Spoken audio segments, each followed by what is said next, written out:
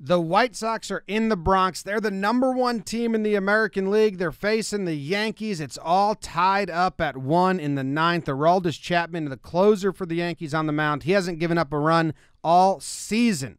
This one's brought to you by DraftKings. Go to DraftKings. When you download the app, use promo code Jomboy. This was a tough one for bettors to bet on. I'll show you why at the end. So anyway, crazy inning.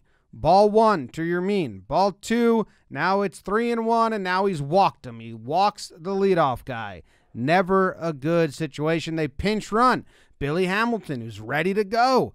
Chapman, they lay down the bunt. Chapman tries to field it. It's in his big-ass fingers. It's out of his big-ass fingers. Spider legs as fingers, can't corral it, grabs it like that, invents a new pitch, throws it, some nice tail, but didn't really work out. Says, well, this situation sucks. 2 on, no out, tie game in the 9th. Not much good can happen here, but just wait and see. He gets back in the count with the fastball there, 1-1. She says, thank you, ump. It was. He says, watch out, Billy. Billy says, oh, shit. The 1-1 pitch, hard shot to Gio Urshela, steps on third, throws it to Rugi at second, throws it to first. Triple play to get out of the inning. I mean, we've seen triple plays, but never in the 9th inning of a tie game to escape the jam for the closer who has never given up a run. And this dude knew. He was up in his seat, ready to watch and take it in as soon as Rugi got the ball. And all the other fans, then they start going, little security guard, yeah! Big old bear scream from Voit.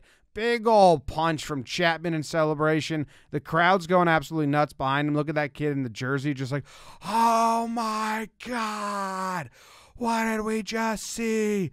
Holy shit. It's always a joke. You say, well, the triple play's in order. Let's just do that. Triple play would be nice right now. And then the Yankees actually did it.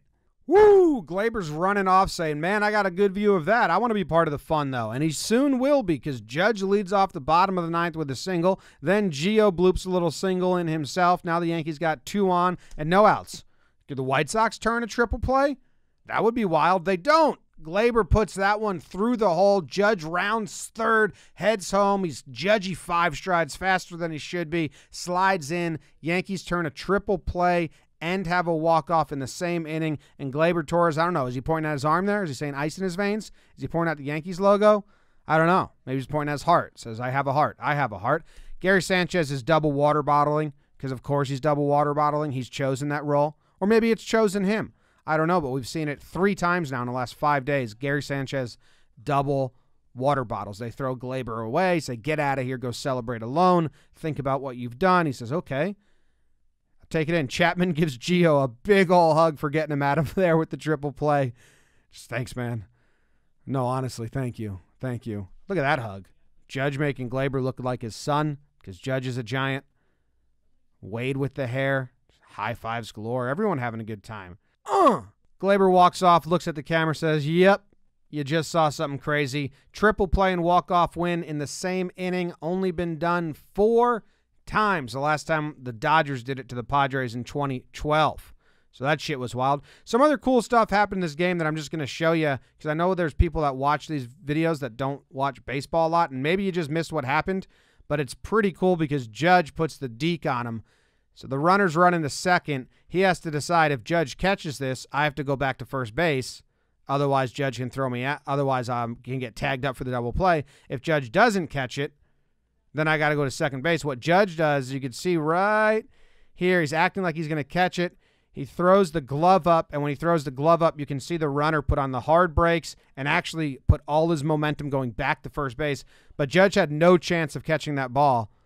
Maybe if he full out dove, but then he risks it going to the wall. So instead, he just dekes him a little bit and then gets the easy out at second base. Says, yep, easy. I'll play it again in live speed. So the ball's up. Judge acting like he's going to catch it. Deke, just that slight deke, gets the out at second base. Cool. Tim Anderson did something similar in the bottom of the next inning. Wade steals second. Now the ball gets away from the catcher. Wade slid, though. I'm sure Wade would have loved to round second on his feet and get to decide if he was going to go to third base or not. I think he wouldn't have went because the throw's right there. But Wade didn't even get that choice because Tim Anderson, the shortstop, acted like the throw was coming to him. A little deke on deke on deke. Game within the game. This one was brought to you by DraftKings, and you can see by the bets that were placed on this game, majority got it wrong. A lot of people had the White Sox to win and the over to hit, but the Yankees won and the under hit. 54% of the money was on the over, 54% of the money was on the White Sox. So if you think you're smarter than the average person that bet on this game, if you're like, obviously it was the under in the Yankees, get in the action. DraftKings Sportsbook. When you download it, use promo code Jomboy. Thanks.